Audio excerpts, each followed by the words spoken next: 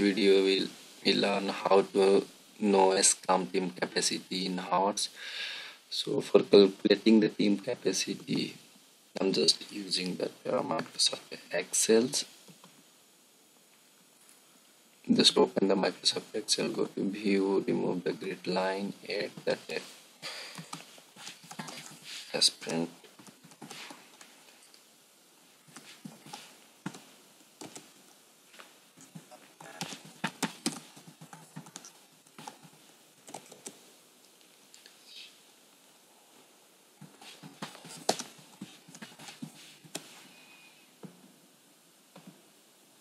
Go to home, enable that all border.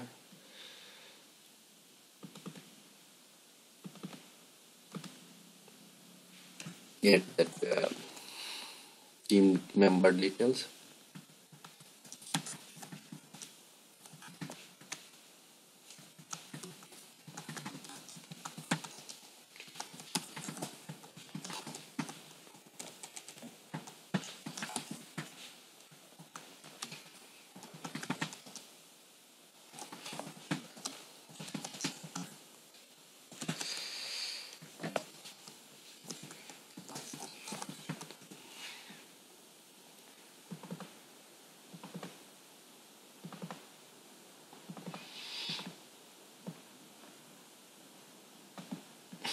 You can make that all borders, fill the background colors so look like a good.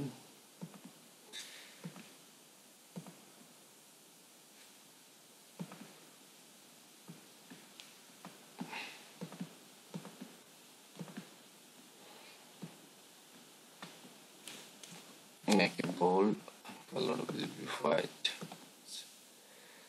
Similar kind of pattern also apply for this. Okay, make a last column as a Mars for the total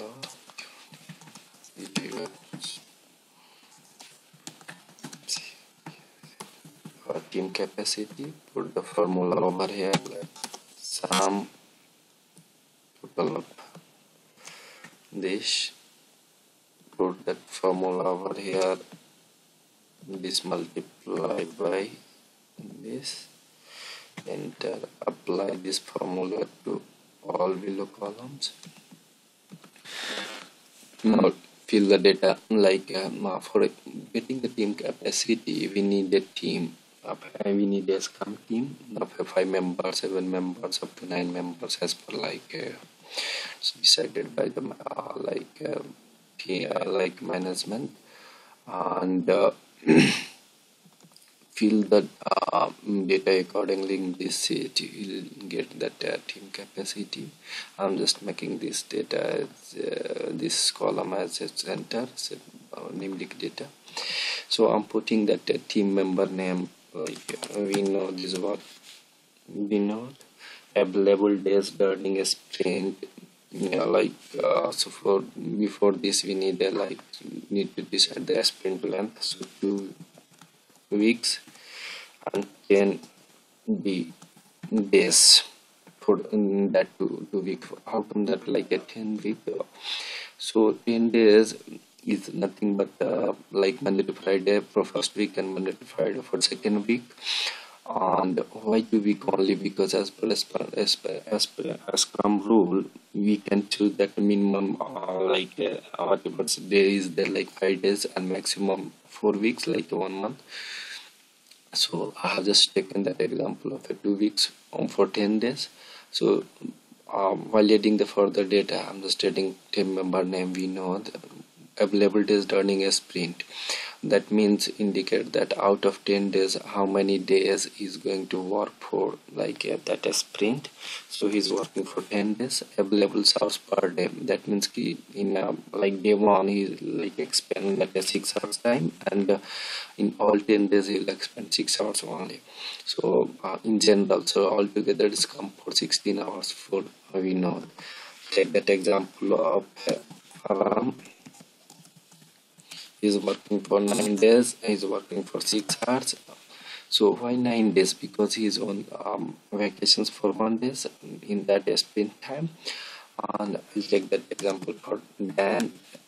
is working for 10 days, 6 hours. On Johan is working for 10 days, is 6 hours.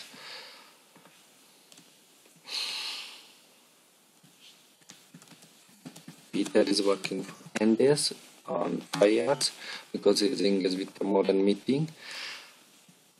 Anand is working for 8 days, 6 hours. Anvi is working for 10 days, 6 hours. So altogether, taking the 2, 3, 4, 5, 6, 7 members, or like 5 members, so accordingly it's depend on your team, just fill that data. So I'm getting that calculations dot team capacity of